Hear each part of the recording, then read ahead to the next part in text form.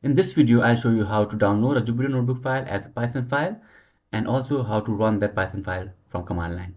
So stay till the end. First, open your Jupyter Notebook. Once the Jupyter Notebook is open, scroll down or browse to wherever your file is that you want to download as Python. So I'll click on this untitled. Once your notebook opens, you can download it as a Python file. So as you can see here, it's just a simple script that opens up a window with the text "click me" in a button.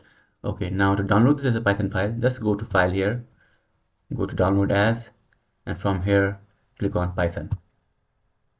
Now your Python file will be downloaded. Now if you have an antivirus or Windows Defender, it will ask you if you want to keep the if you want to keep the file. Just click on Keep, and as you can see, it is now downloaded. Now you can browse to that directory where your file has downloaded. Now you can check the contents by opening it in editor of your choice. I'll just open in Notepad for quick access, and as you can see, these are the cell numbers and these are our actual code. So everything that is in hash is a comment, so it will not be executed when you run it in a Python interpreter. So let's try to run this. I'll close this. Now to run this, you need to open terminal and come to this directory. A shortcut is just click on this address bar and type cmd. And as you can see, command prompt is open and we are already inside our required directory.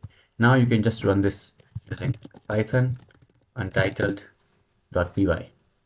Hit enter, and as you can see, the code has executed and this button has appeared. So if I click on click me, it will be closed because that is what is in the code.